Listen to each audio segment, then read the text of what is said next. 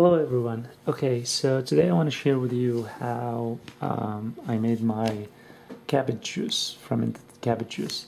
Of course, you have seen other videos where you have to cut the cabbage and then you put the sea salt and then wait and squeeze it. You get the brine and then you put it in the jar. It's kind of like I found a little bit tedious, and a lot of the time I got like this white film on top after a couple of days, or some sort of like a mold. So what I've done is I juiced out just white cabbage juice in here in my Omega juicer right here, okay, and I put it in this nice bottle that I bought from Marshall. I guess it was $4. There we go. Okay, it's day 7 right now.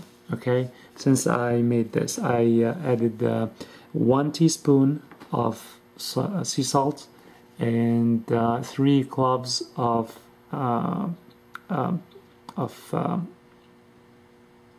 garlic. As you can see, I'm gonna get closer here.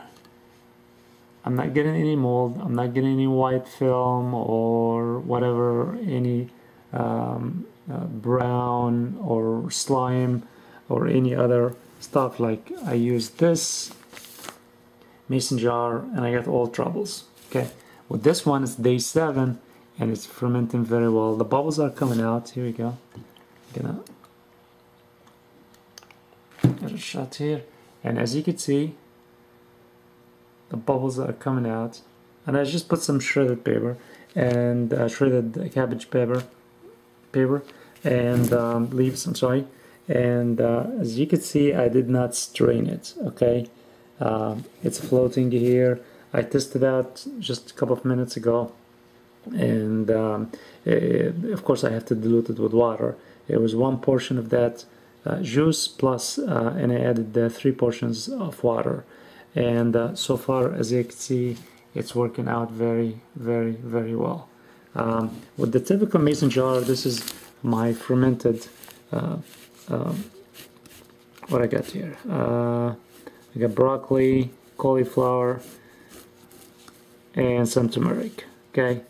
And I added some cranberries. But look at here, I have to put like a thick layer of olive oil in order to keep it preserved, okay? And sometimes I even have to remove that white film, but with here I did not put any oil, and so far it looks like it's working very well.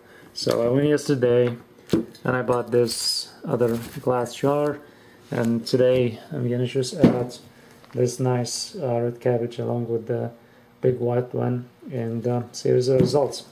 Alright, so I'm gonna leave this. I'm not gonna put it in the refrigerator. Other nourishing, I think, nourishing facts, I'm gonna mention the website.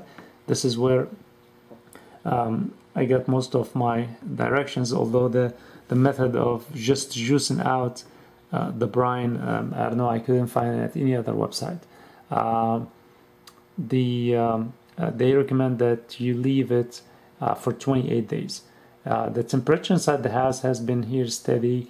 I would say about 68 to 74, something like that. So it's January right here, right in Florida. So it's not hot, it's not cold. So this is the right temperature as per the experts say. All right, so hopefully I'll see you on day 28. But so far it's working so great. All right, see you in another video. Thank you.